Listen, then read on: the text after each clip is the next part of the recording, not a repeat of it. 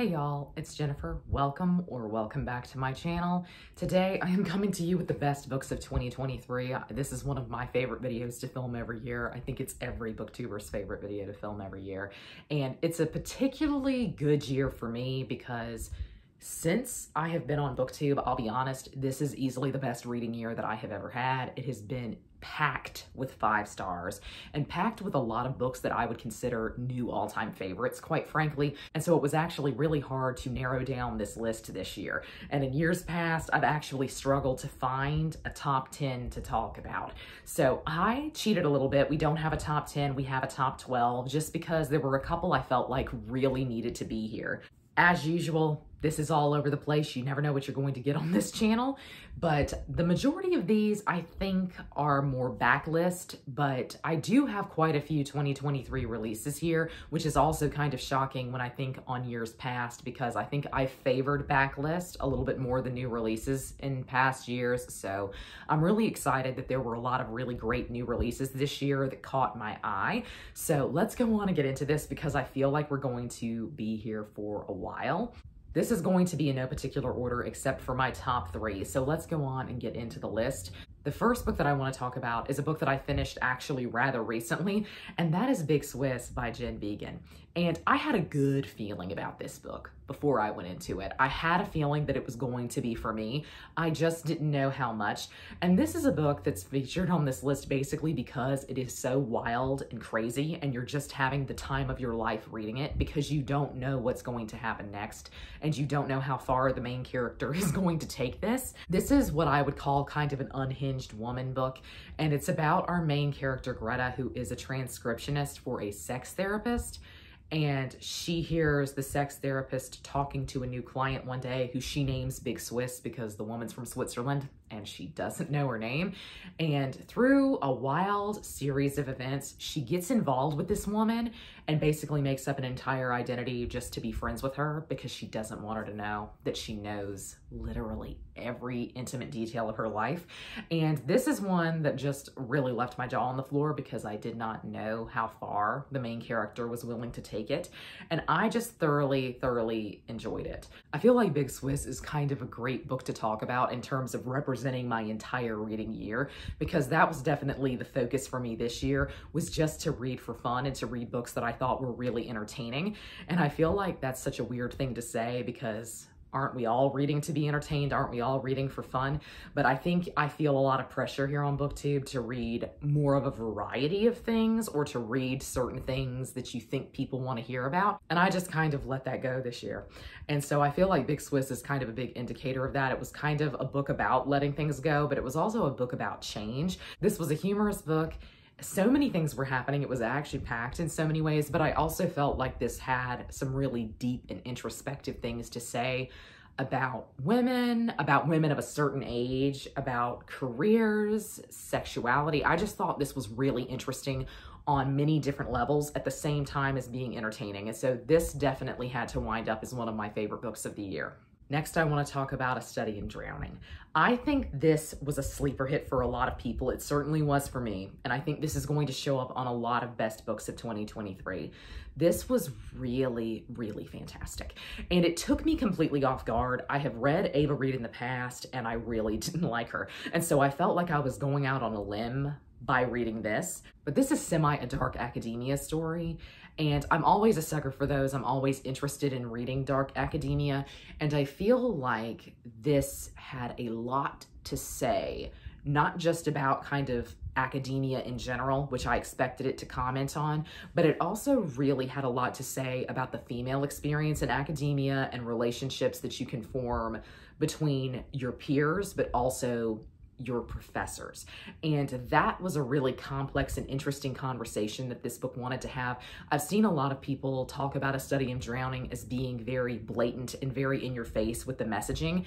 And that's kind of similar to, say, like the Barbie movie. I've seen a lot of people say that about the Barbie movie, that the messaging was so blatant it was feminism 101. There are still people out there who need to hear these concepts and these conversations on a 101 level. And so I actually really appreciate what A Study in Drowning did because I thought it worked incredibly well. The setting was incredible to me. Honestly, there was not a part of this book that didn't make me feel something. There was something really impactful going on in nearly every chapter, and I don't know if it was kind of where I was in my life when I picked this up. I was in a very particular mood, and things had been going on in my own personal life when I picked this up that I think really made this feel a little bit more impactful than it would have otherwise.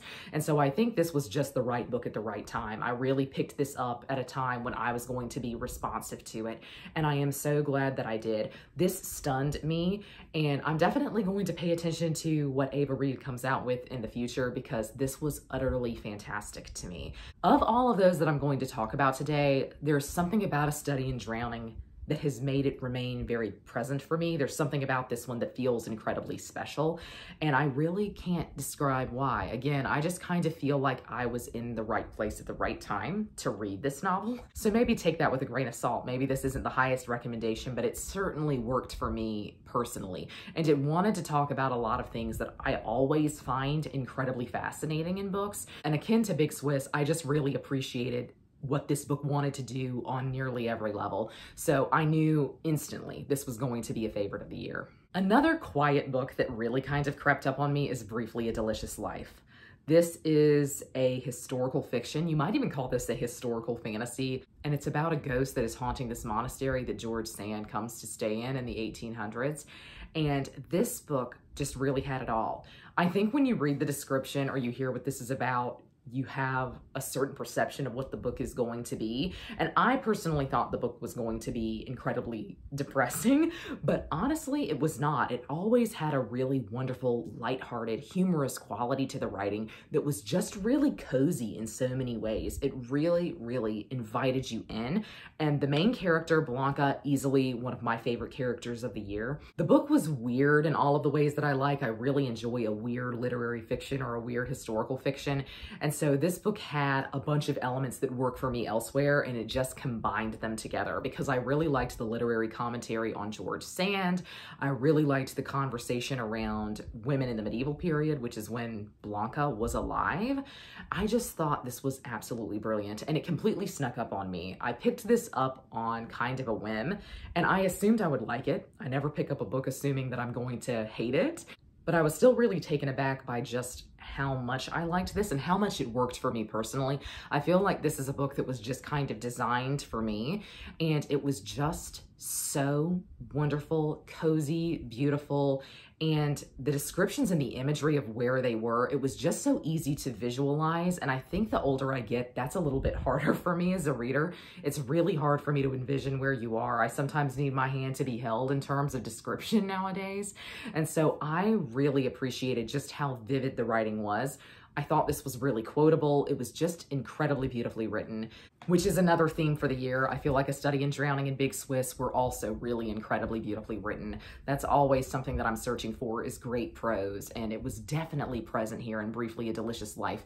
This is the one I think I would recommend the most of the ones that I'm going to talk about today, not because I feel like it has the most mass appeal, but because it's a book I feel like people are sleeping on, and I think if you give it a chance, you'll also find it really charming. So this was definitely a favorite of the year. I read this in February and I knew almost instantly. This was also the year that I discovered Mona Awad, and I read 3 Mona Awad books this year, and I feel like you're going to assume that I'm going to say a particular title of hers, but it's not going to be the one you think. Even though I rated Bunny 5 stars, the one that has stuck with me and truly my favorite of hers is All's Well. I know this is a controversial opinion. I feel like a lot of people who love Mona Awad still don't really like this one. This just doesn't stick out to them in terms of her other novels. To me, this is the least weird of her books. And so if you've been put off by Mona Awad in the past because you think she's just going to be a bit strange for you, this is easily the least weird. But something I'm always going to be into, something I'm always going to pick up, is a book that talks about Shakespeare at all. And so I really loved all of the Shakespeare conversations that happened in this book.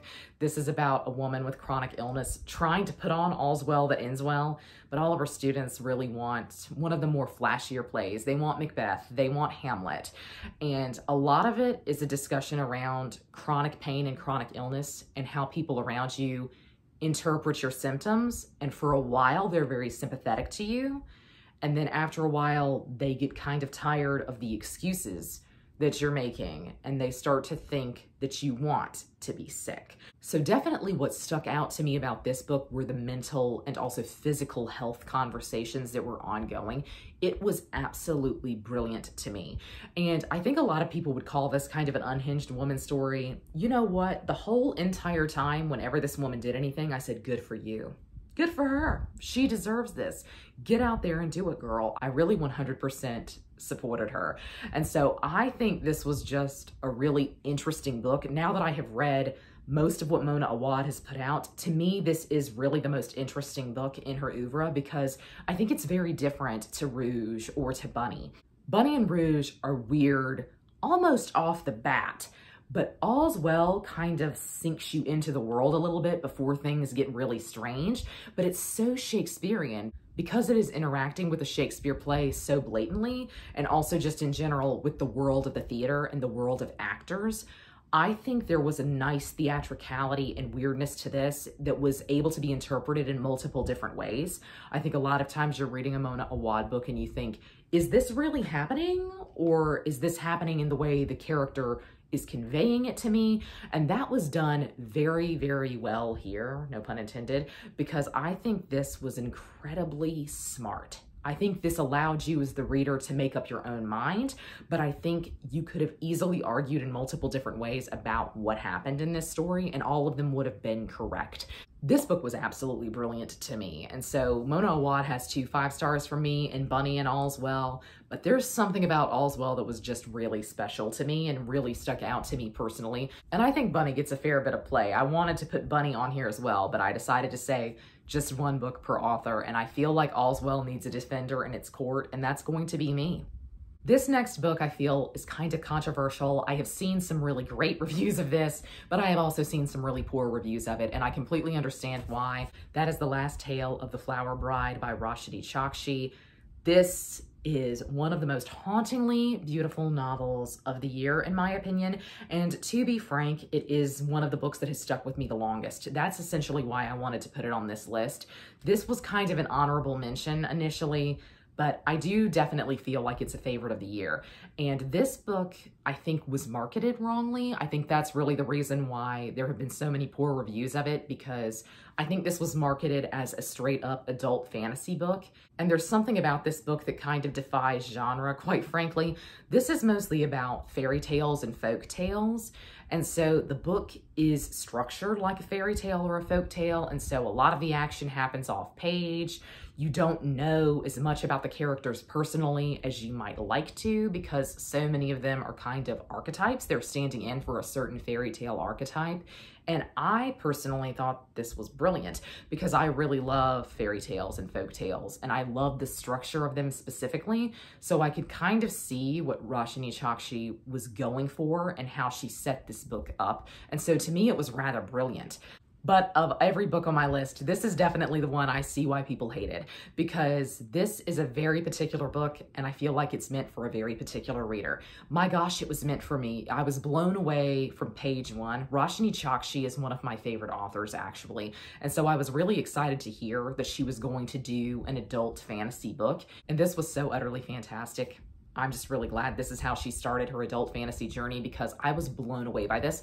The quotes are insane. I think if you've read Roshani Chokshi before, you know she is known for her incredibly beautiful prose, and most certainly that's present here. This book is really quotable. I was tabbing it in places. I really want to reread it just to annotate it, because I thought it had so much to say, not just in terms of the plot, but also in terms of how it commented on the conception of the fairy tale and certain archetypes, kind of the female villain, but also the innocent female princess, the prince rescuing the princess. This had so much going on, and a lot of it was in subtext. A lot of it I feel wasn't that blatant, but I personally really liked this book for how it made me think. This was just absolutely stunning to me, and I would like more people to pick it up, but I kind of want you to know what you're getting yourself into when you pick this one up. It's not a standard fantasy story by any stretch of the imagination. In some ways, it feels a little bit more lit-ficky than fantasy, but I think that really works for me.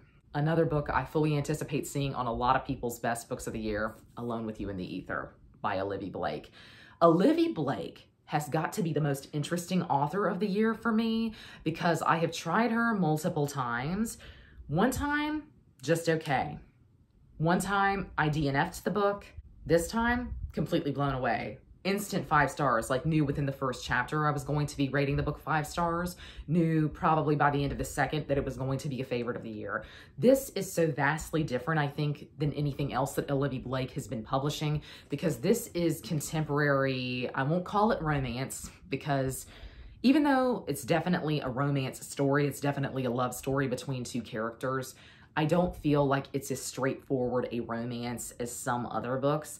And so this was really, really unique to me. In a year where I have really experimented with reading romance and getting into romance as a genre, this really stands out to me, I guess because it's not technically a part of that genre. It's a little bit, again, more literary fiction than romance. But it stands out to me mostly in terms of characterization and how fully we understood these characters separately, but then how well we understood them as a couple and how well they fit together, how natural it seemed for them to be together. I think it was interesting. I think the changes that they went through as characters were really, really brilliant, because I think it made sense and you wanted to root for them as a couple, but at the same time, you saw some of why they shouldn't be together. One of the main characters is an artist. I just always love artists in books. But our other main character is obsessed with time travel, and he's obsessed specifically with bees. He kind of thinks bees and the hive and hexagons specifically are the key to understanding time travel. And it was so fascinating to me on nearly every page that there was some kind of symbology having to do with the hive or having to do with bees. And then from our artist's perspective, things were always described in terms of lighting, color. I just thought this was so beautifully written. I really do think that's the theme of the year for me. As always, is the book beautifully written? I'm probably going to give it 5 stars. And this was no exception. This has got to be the most beautifully written book of the year, in my opinion. Aside from Last Tale of the Flower Bride, this blew me away in terms of the quality of the prose. And that's why I keep trying Olivie Blake. That's why I'm really interested in her. I think I love her writing style, but I don't necessarily always love her plots. They're very theoretical. And that worked here, given who the characters were and how they related to each other, kind of the theoretical discussions that the characters were having, the academic discussions they were having, that worked very well given who the characters were. And I also feel like this book was a much smaller scale than some of her other novels, and that also worked well for me, kind of the insular setting. I love an urban fantasy. I love a historical fantasy. I love dark academia. I love everything else that Olivie Blake is into. But my gosh, I hope this is not the only contemporary book that she plans on putting out, because I kind of think this is where she has been able to shine the brightest for me. This book is so memorable and is so special amongst all of her titles, in my opinion. And I also think this was a really special book among new releases this year. So this was definitely one of my favorites of the year. I have been thinking about it nearly constantly since it came out. This next book I'm going to say kind of is an honorable mention, because at the time of reading it, I did not give this book 5 stars, but this is just one of those books that stuck with me and really kind of haunted me at night, and that is Maddalena in the Dark. This was another hauntingly beautiful novel. This is historical fiction, but it also kind of has a historical fantasy bent. There are elements here that don't necessarily add up and seem kind of speculative. But this is about kind of an all-girls school. It's about music in Venice in the 1700s. So there is kind of a dark academia element to this. And I personally think nearly everything about this book worked for me. I think this was really interesting because it was kind of rivals to lovers, but also rivals to friends, friends to rivals. This was about really complex female relationships, specifically within this school. And so there was a lot of conversation around marriage and wanting to get married in order to get out of this school. But once you get married, you no longer have the right to practice music publicly in Venetian society. And so a lot of the girls see marriage as the death of their career. They'll be able to play music for their husband, but they won't ever be able to play it publicly again. And so this was a really interesting world that I knew, frankly, nothing about, because this was kind of the waning years of the Venetian Empire. And I thought this was absolutely fascinating from the historical perspective, because I knew next to nothing about Venice during this time period. I'm just far more of a medieval girl. Y'all know this. But I also really loved the characters here. Our 2 main female characters were incredibly complex and they were very difficult to figure out. You knew kind of what they wanted and what their ultimate goal was, but you didn't know how they were going to go about achieving it. This is a book, quite frankly, I am shocked I haven't seen more people talk about. I really have seen very few reviews of this. And for the prose alone, I feel like this would hit for a lot of people. I also think kind of a dark sapphic story is always interesting to me. And there's something about this that just felt very special. I think it was the way it was written and how the characters were framed. I think there's probably an argument to be made that maybe this book didn't actually have the best characterization or even the best plotting, because there was something about it that was relatively confusing and you never felt on equal footing. I personally really liked that, and I think it worked very well for the plot of this story, which was very murky and very magical in a way, but in a way that made you question, is this really something supernatural or is it not? And so I just thought this was really interesting. The ending alone is really why I have thought about this for months on end, because the ending was so haunting to me. This was a really beautiful book. And so I had to include it here. I was just going to say it was an honorable mention, but it's definitely a favorite of the year and I highly recommend it. I feel like this is another book that people are sleeping on, and if more people give it a chance, I think they would really, really like it. This feels very Unhinged Woman in a way, but it also feels kind of dark academia in a way. And the discussion around music was really fascinating to me because I'm not a musician, so I know next to nothing about music and I know next to nothing about instruments. And so once again, it was just kind of a whole new world being opened to me that I thought was really fascinating. I forgot to bring this book down here, but we do have an Emily Henry on the list. This is my favorite Emily Henry, and it's People We Meet on Vacation. Yes, I feel like this is also kind of controversial. I feel like a lot of people favor her two-word title romances and not People We Meet on Vacation. And I can see why. There's something kind of Marmite, especially about the main male character. But I thought this was really introspective and also very complex in terms of characterization. This really stands out for me among her books. I read all 4 of her adult romances back to back this year, and I was really genuinely pleased by the large majority of them. I did not care for Beach Read. That wound up in my worst books of the year, but that's for another video. People We Meet on Vacation was just so special to me. I guess because I'm someone who's a sucker for the friends to lovers trope, and I think this just was a natural progression for their relationship. And I also think all of the things that kept them apart were also incredibly natural and were really realistic to an actual adult relationship. I feel like a lot of times you're reading romance and you think, gee, I would just never be in this situation because I wouldn't let it get this far. Or the reasons that people can't be together just seem so silly and you're wondering, why does that even matter to you? You could easily get around that. To me, People We Meet on Vacation was incredibly realistic for how the characters interacted with one another, but also why they had never approached the idea of a relationship previously. And so I just thought it was really remarkable. This had her banter, of course, which made this funny and lighthearted in a way, but this also felt deeper in many ways because one thing I really love about Emily Henry, there's always something else going on in her characters' lives. It's not just the hunt for a romantic partner, let's say. There's always something else going on, and getting a romantic partner is just kind of an added bonus. They have something else in their life other than needing romance, and this was no exception here. I just thought this was absolutely amazing, and this is one of my favorite romances I've ever read. It was really hard to choose between this one and Book Lovers, but I'll be honest. This one just edges out Book Lovers a little bit to me because though it was a quieter book, I also felt like it was a more feeling book for me. It really hit me kind of hard sometimes, which was a little bit unexpected for me, but also made the reading experience very unique. So this is definitely my favorite Emily Henry, and it's one of my favorite books of the year. Speaking of romance, we have to have a fantasy romance here, and that's The Scarlet Veil. No one is more shocked than I am that I'm putting a Shelby Mahurin on my top books of the year because I absolutely hated her other series, and mostly it was because of the characters that I hated her other series, which was about witches. In fact, I never finished it. I hated the main characters of that series so much, but I decided to overlook it because this is vampire fantasy romance, and I thought, you know, I just have to take a chance on this. I had a good feeling about it, and my gosh, it blew me away. This book is really long. I want to say that first off. If you feel like a lot of these fantasy romances are really, really long, You're correct, and this one stands out to me because I feel like it took me a long time to get through this, but it was a joy every step of the way. The reason I would say it feels long is that it also doesn't feel like a lot happened in this, but I kind of think it was nice to have a book be slow because it allowed for a really natural progression between the main characters. And what I loved about this was the vampires. The vampires were exactly what I want them to be. They were gothic, they slept in coffins.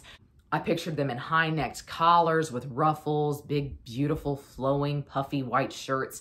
It was everything I want vampires to be. The way the main male character was described was obscenely attractive. And so I just really loved everything about this because it's everything I wanted out of a vampire fantasy romance. I don't typically like vampires in the fantasy sphere, and so I was really pleasantly surprised to see them done so well here. I just loved the description of their outfits. I loved everything about the vampires, and I also loved that our main female character, who was of course human, she really couldn't stand up to them. There was a believable quality to her interaction with the vampires, which made the vampires seem scary and powerful in a way that you expect. That's something that I really don't like in a lot of vampire romances. I'm thinking, girl, you're a human being. He can knock you against a tree and break every bone in your body, and you're saying that to him. And so I thought this was realistic in how she and other human characters interacted with the vampires. And I just thought it was fascinating. The whole setup for this book is that no one in this world knows that vampires exist. And so we spend a lot of the book figuring out their weaknesses, or the sun. They can't have silver touch them. And so I just thought it was fun. It was everything to me. There was a masquerade ball at Halloween. Everything I wanted out of a vampire book, I'll be honest. And so this was an easy 5 stars. This was everything I ever wanted. Very kitschy, very campy, and just perfectly vampire. When I say I want vampire stories, this is what I'm talking about. So I am eagerly anticipating the second book in this trilogy. This is one of my favorite books of the year. It's kind of in my top 4. So we are moving into my top 3. I have my top book semi-locked in, but I'm just going to say these are my top 3, and I'm not going to say that any one of them in particular is my favorite. We have Jade War by Fonda Lee. This is standing in more broadly for the Greenbone Saga trilogy as a whole because I really couldn't pick which book was my favorite. I think I would pick Jade War because this is the second book in the trilogy, and I always want to celebrate when a second book really ups the ante and is actually better than the first book. That is such a rare experience, but that is what you experience reading the Greenbone Saga. This definitely leveled up. This is a trilogy that is all about 2 rival gangs. The magic system is around Jade. Jade kind of gives you enhanced abilities that you might even say are a little bit on the level of an enhanced drug. So if you're someone who doesn't really like fantasy, but you're someone who wants to read something that has a little bit more complex politicking than some other books, I still say take a chance on this because the fantasy elements you can easily think of in a different way, in a more realistic way, let's say. I love a good story about a gang, about a mafia. And so I was set up to really, really like this. And I'll be honest, I truly think, objectively speaking, these are the best books that I read all year. Because I think in terms of how they were written, how they were characterized, and clearly how they were plotted, this is some of the most brilliant writing I've ever had the privilege to read. I was blown away by this, and I just recently finished this trilogy. It was amazing to read how the trilogy ended and know that you could look back on the earlier books so fondly because you could see how she had set up certain plot threads. It was so brilliantly done, in my opinion, that I felt like Fonda Lee must have worked with the ending in mind and then kind of worked backwards, and I just think it was so smartly done. I feel like everything had a place. I don't feel like any word was wasted. Something was going on in nearly every chapter that propelled the plot forward or allowed you to understand the characters better. There was nothing filler here. There was nothing needless because I felt like everything added up to a very perfect whole. And I feel like I said this every time I reviewed one of these books, but the characterization was just so special because you knew kind of instantly who each character was, and you also knew how they would react in any given situation. You knew exactly what they would say or how they would feel during a certain conversation or some kind of politicking event. You had such a great knowledge of the characters that what they did next in some ways didn't shock you. And to me, I think that's really, really remarkable because I think it means the characters were set up so incredibly well. This is brilliant to me. This is the best adult fantasy series, I'm going to say it, that I've read since Game of Thrones. It's also just in general some of the best writing that I have ever had the privilege of reading. Truly, I think these are some of the best books that I have ever read. And as reading these books, reading this trilogy, made me look back on other books that I've given 5 stars, and I thought, who am I? I didn't even have taste. I didn't even know what was out there to read. I mean, these are incredible. This is literature. We then have The Cruel Prince, which of course is standing in for the Cruel Prince trilogy. This blew me away. I feel like I'm so late to this train, but oh my gosh, I love the Fae. I'm a big Fae reader. I think if you have been following my channel for any length of time, you know that. But for some reason, I had kind of steered clear of this trilogy because I didn't like some of Holly Black's earlier books, and so I just did not think this was going to be for me. My gosh, was I wrong? This was everything. I mean, truly, this gave me everything I have ever wanted on a silver platter. Talk about characterization. The main character of this, Jude, my favorite character, not just of the year, but possibly one of my favorite characters I've ever read. I love her so much. And so Jude is a human who has been raised in the Fae world, and the Fae don't really like that. So she's been bullied, and by bullying, I mean some incredibly crazy stuff has happened to her. And so she sets out to best them. And so in some ways, this book is a little bit of a revenge story. In other ways, there is kind of a good enemies to lovers romance throughout this series. A lot of people sell this series as romance. That's the wrong thing to do. So much more is going on than 2 people getting together, but my gosh, the romance is absolutely incredible. This is enemies to lovers. I mean, there is a scene where they're kissing each other and he says, "I hate you." And she said, "I hate you too." And it's like violent. I just love it. When I say I want enemies to lovers, this is what I'm talking about. They did legitimately hate each other for legitimate reasons before they got together. A lot of enemies to lovers is very watered down. That is not the case here. These people really hate each other. And so the romance is absolutely incredible. It is fiery. I felt it coming off the page.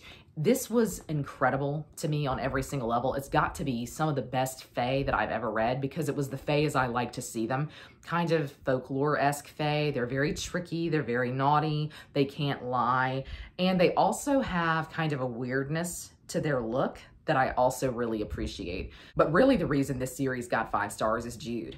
Jude did every single thing I wanted her to do. You know, when you're reading a book and somebody's getting bullied or somebody's getting talked down to and you think to yourself, I would not let that stand. I would come back on them. I would say something right back. Jude did it every time. And so I just really appreciated her character. I think a lot of people will say she was kind of unlikable and that she was mean. Gosh, that's why I liked her. I love Jude. I love Jude. I would follow Jude into battle. Carden, the love interest, love him. I mean, also would follow him into battle, but it took me a long time to warm up to him. But this series is incredible. I see why everyone has been talking about it. I see why it's a book series that most people recommend. This is really top tier in terms of Fae books for me. This might actually be my favorite Fae book I've ever read. And so I am definitely late to this party, but I see what y'all have been talking about, and I am sorry that I waited for so long. We're technically at number 1. This book kind of is number 1. This is a book that I read maybe 3rd or 4th this year, and I knew instantly there was probably going to be nothing else to top it. And in a year where I have had more 5 stars than any other, it is shocking to say that this book still remained at the top for me, and that is The Villa by Rachel Hawkins. Now, if you don't normally watch my channel, first of all, hi, welcome. I hope you subscribe. I hope you like what you see. But you probably don't know that I am obsessed with Mary Shelley. And so many of you who have read this and don't have an obsession with Mary Shelley might think this is a weird one to put as your top book of the year, because in some ways, is this a thriller? Is this a mystery? I think it took a long time to get there in terms of those aspects. But this book is also a retelling of Mary Shelley's life, especially the period of time in which she was writing Frankenstein. And so the retelling is that the poets, Byron and Shelley and all that, they're a rock band who go to stay in a villa in the 70s in Italy. And Mary Shelley is writing kind of a horror classic similar to Frankenstein. There is a murder that happens in the 1970s timeline, and in a modern day timeline, two writers go and stay at the same villa, and they're talking about the murder, they're talking about the case, but they're also talking about the Mary Shelley character writing one of the most instrumental horror classics. The reason this book gets 5 stars, the reason why it's my favorite of the year, is the research that Rachel Hawkins put in to Mary's life. This was incredible. This is easily the best book on Mary Shelley that I've ever read, and it was a retelling. But something that was also really special about this is how well done Claire, who is Mary Shelley's stepsister, and a lot of people don't know that Mary had a stepsister, but she was done very well in this. Claire is always painted as a hanger-on, and she's always depicted as very pathetic. And this book gave her such life, such meaning. It was really profound. Honestly, I was moved by this book. And the author's note is actually to Mary and Claire. Very sweet. As far as I'm concerned, this book is perfect because it is so incredible how well Mary Shelley is talked about and framed in this novel. Not just is there the retelling with a character that stands in for her in the 1970s, but the current day storyline with our two female writers also parallels Mary and Claire in an interesting way. And the relationship our main character has with her husband is very much coded as similar to the relationship between Mary and Percy Shelley. This book is brilliant for that alone. So I have put this as a favorite, maybe for a different reason to most people. I think a lot of people are just reading this as a regular mystery thriller. But for somebody who is genuinely obsessed with Mary Shelley, this book had it all. This book really did everything for me. And so this has remained my favorite. It was one of the first books that I read this year, and I knew then I would have it on this list. But I'm still kind of shocked that it remained at the top of the pile. These are all of my favorite books of the year. I would love to know down below if you have read any of these. I would love to know what your favorite books of the year are. I hope that 2024 is just as strong a reading year for me, honestly. But that's going to be all for me today. I hope you're all having a great week. Happy reading. Goodbye.